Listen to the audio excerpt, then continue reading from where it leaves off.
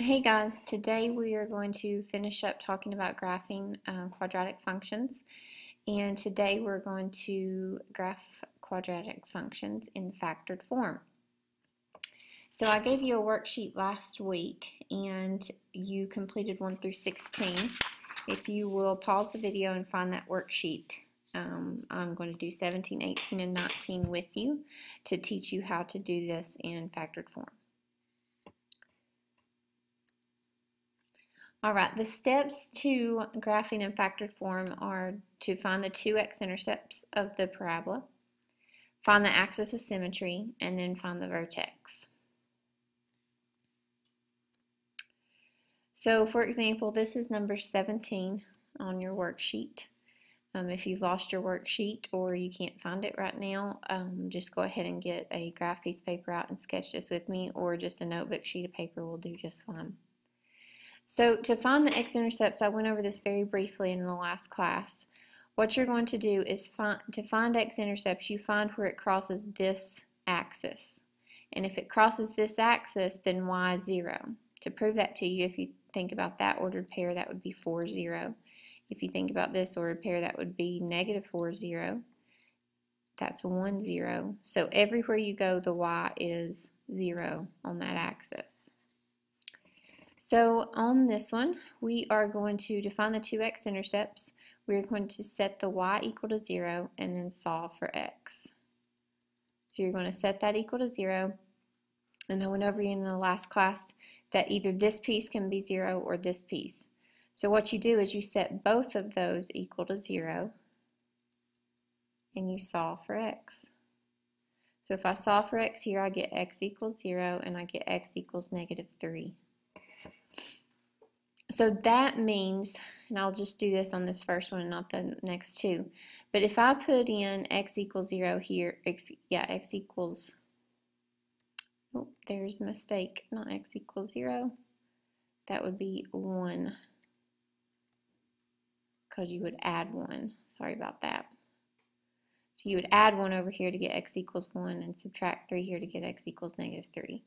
So what we're going to do now is put 1 in for x. So if in this function I put 1 in for x, here and here, I would get 0 times 4, which is going to be 0. So your ordered pair would be 1, 0. And then if I put negative 3 in for x, it would be negative 4 times 0. And this would be 0, so your ordered pair would be negative 3, 0. So what happens is this is an x-intercept and this is an x-intercept. So 1, 0 would be an ordered pair, as I proved to you here, and then negative 3, 0 would be an ordered pair, as I proved to you here. So those would be your x-intercepts. Now, to find, the next step is to find the axis of symmetry. And we went over this as well.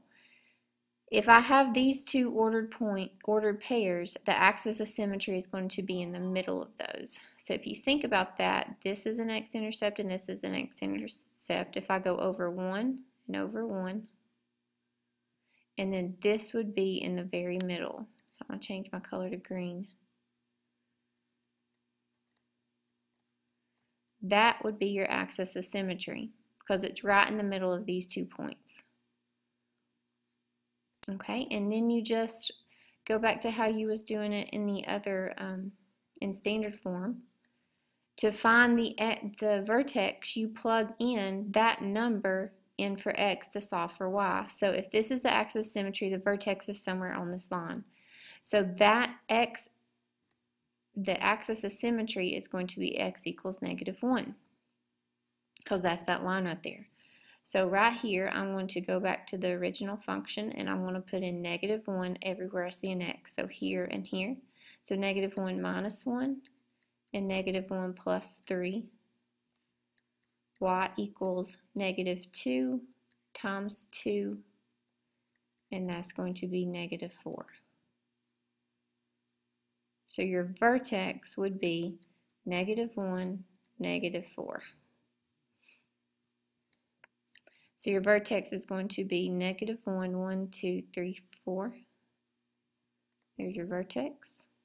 And your parabola would go through all three of those points. And there it is. So let's recap. Here's your x-intercepts. Your axis of symmetry was x equals -1. And then your vertex was -1, -4. Okay, let's go to the next one. Here, you find the x-intercepts the same way. You're going to set each piece equal to 0. So I'm going to put 0 in for y, and then solve for x. Now, what do you do with this 2? That 2 is like the a value. So it has the same characteristics as standard form and vertex form. Okay, so 2 would make it narrow and it would open up essentially. But if you set that 2 equal to 0, like we're going to do in just a minute, we set this equal to 0, and we set this equal to 0. Notice 2 equals 0, that doesn't make sense, it's a false statement. So since that's false, it just goes away. When I solve for x in this one, I get -6, and when I solve for x in this one, I get -4. So I'm not going to go through the whole explanation, but if I put in -6 up here, I want to get 0 for y, and if I put -4 in for x, I want to get 0 for y. So your ordered pairs would be -6, -4, excuse me, -6, 0, -4, 0, which is going to be found, these are the x-intercepts, so I want to go to -6, 1, 2, 3, 4, 5, 6, and 4. Now, where's your axis of symmetry going to be? Right in the middle of those. And if this is -6 and this is -4, then your axis of symmetry is going to be -5. X equals -5. And how do you find the vertex? You plug it back in. So you're going to put y equals, 2 is there, and then -5 in for both x's.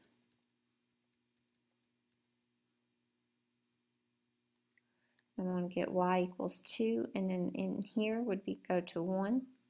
This would go to -1. So your vertex is going to be 2 times 1, which is 2 times -1. It's -2. So your vertex is going to be -5, -2. So -5, -2. There's your vertex.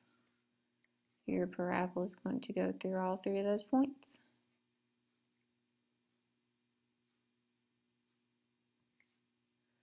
All right, and the next problem. Y equals -3x times x minus 1. So the first thing you do is find the x-intercepts. You set y equal to 0. And then this looks a little bit different because it's missing a parentheses, but it doesn't matter. Each piece is set equal to 0. Just as I set this 2 equal to 0, but it was a false statement, I set this piece equal to 0 and this piece equal to 0. I'm going to set this piece equal to 0 and then this piece. So -3/4 x equals 0 and x minus 1 equals 0. So if I divide by -3/4, 0 divided by a number is just going to be 0. If I add 1, I'm going to have x equals 1. So the vertices are going to, the x-intercepts are going to be at 0 and at 1. Now, where's the axis of symmetry going to be? The axis of symmetry is going to be in the middle of those two. So it's going to be at x equals 1/2. All right, now we have to find the vertex. So I'm going to go back to the original, and instead of x, I'm going to put in 1/2.